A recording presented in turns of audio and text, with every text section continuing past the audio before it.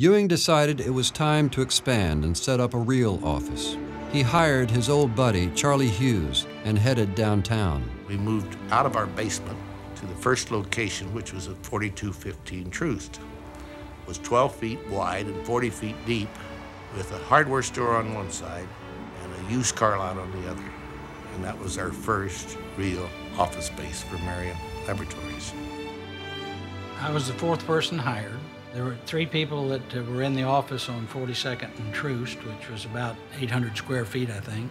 We had a small, not much larger than a clothes closet lunchroom, but we had a refrigerator in there, and I had to keep the beer supplied with a little cash box, and it was 15 cents a beer. And after 5 o'clock, guys would go in, sit around a little table, and have a beer and chat. That was kind of creative time. One person would come with an idea, the other person would try to improve upon that. There was sort of a banding together of those individuals. That's why they grew strong. One of Ewing Kauffman's first business innovations was to eliminate the term employee. We started using the word associates back in 1952, meaning employee, because I think it has a better connotation.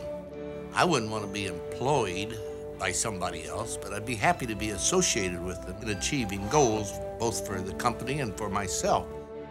Calling people associates really meant something. We put a lot of pride in that. We always referred to ourselves as associates. I don't think we felt like we were just somebody that went in and clocked out. Ewing Kauffman protected his associates with 2 fundamental principles. The 2 basic philosophies of Marion Laboratories were those who produce should share in the profits. The other philosophy was treat others as you'd like to be treated. It is the happiest principle by which to live, and it's the most intelligent principle to make money.